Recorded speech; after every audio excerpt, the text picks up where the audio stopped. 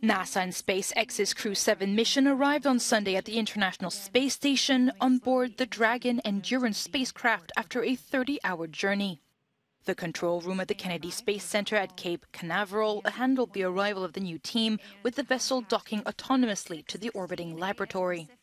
The latest arrivals represent 4 countries: the US's Jasmine Morbelli, Japan's Satoshi Furukawa, Russia's Konstantin Borisov, and Denmark's Andreas Mogensen, who will be the future commander of the station. Welcoming them were the other 7 colleagues who have been in orbit for 6 months.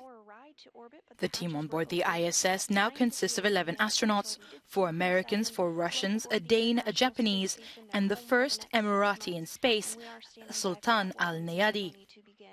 Crew 7 is set to remain on board the station for 6 months, during which at least 30 scientific experiments are planned.